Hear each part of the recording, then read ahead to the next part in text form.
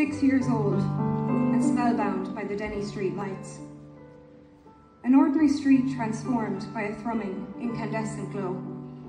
I hold my dad's hand, tucked inside the pocket of his jacket, but I keep an eye on the glittering bulbs, feeling tugged upward by their beauty. 8 years old and holding a crisp €5 note.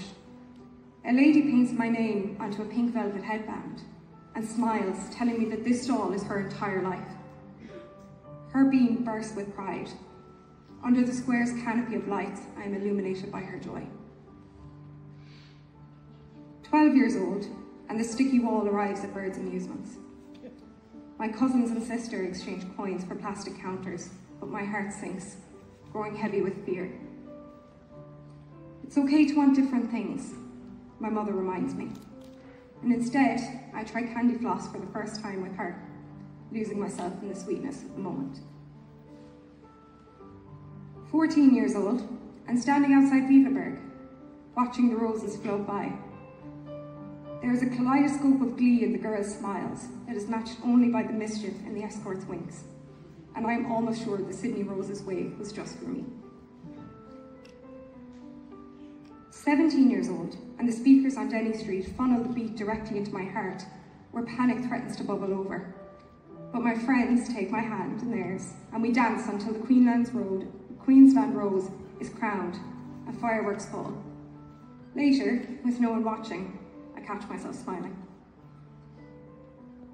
19 years old, and my best friend and I sit side by side in a Denny Street doorway. The silence between us overwhelmed by our leaving cert results, the CEO college decisions mere hours away, and the never-ending vastness of the future. Slowly, my friend rests her head on my shoulder. 22 years old, I'm mesmerised by the brass band in the Grand Hotel. I watch couples of all ages dance and shimmy to the trumpeting beat. Their smiles only grow when they accidentally tread on one another's toes. I am tugged onto the dance floor for a siege of Venice, and I move from partner to partner, trusting there will always be someone to guide the way. 25 years old, and an ABBA tribute band plays in the Dome. Under the white twinkle lights, my spine shivers in pleasure. I dance with my friends, and later, when joy-filled tears run down my face, they embrace me, loving the depth at which I feel. Now, I'm 27 years old. I stand with the conviction my mother dreamed I would one day hold, the confidence my father is forever proud of, and the fierce pride my sister and I hold for one another. I stand here as a rose, among young women who illuminate my life beyond imagining.